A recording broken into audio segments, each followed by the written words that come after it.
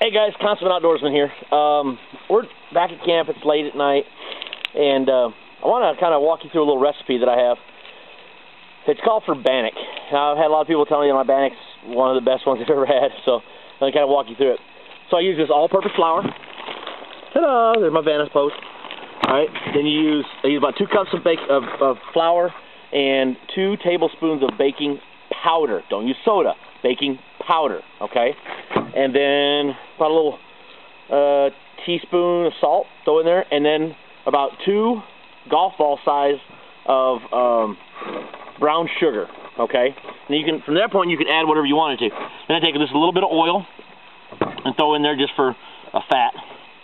Then I take water and I begin to mix it. A little bit at a time. Gives the consistency. I like it a little bit thicker than pancake batter.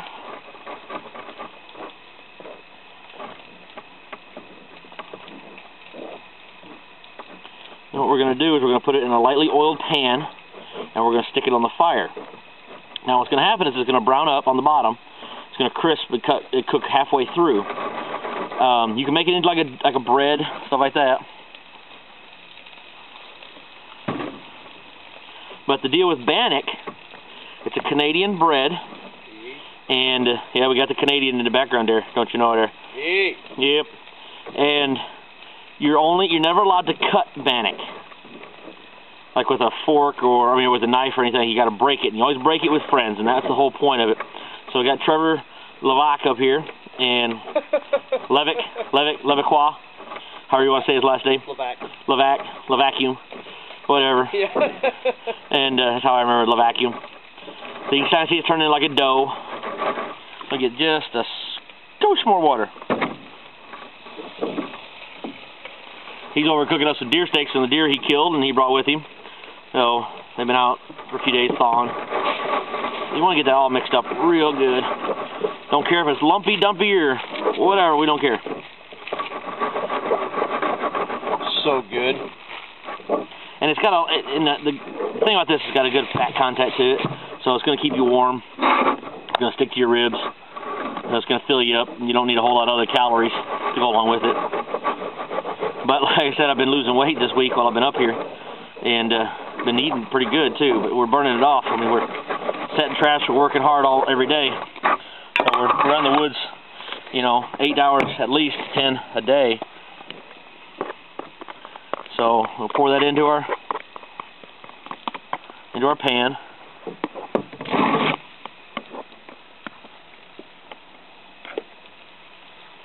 Alright, mix that around.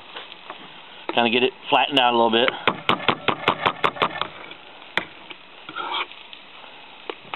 Alright.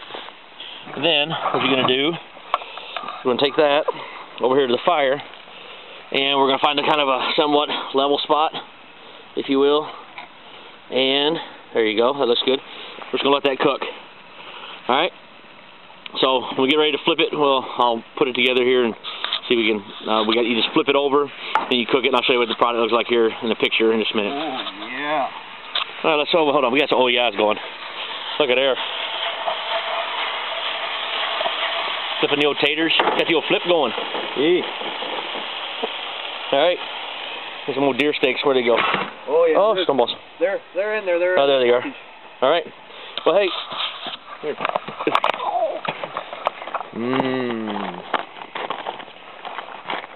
Look at that bloody goodness. Yeah, buddy. Well, good venison there. Well, you can see me. I'm the Consummate Outdoorsman out here, and it's Tuesday, I think. I don't know. But we just looked at the weather. We heard from some locals, and we turned the radio on that we have, and we're supposed to get some weather coming into us. But it's supposed to get down to about 27. It was that cold last night. So, all right, we'll take you guys later on.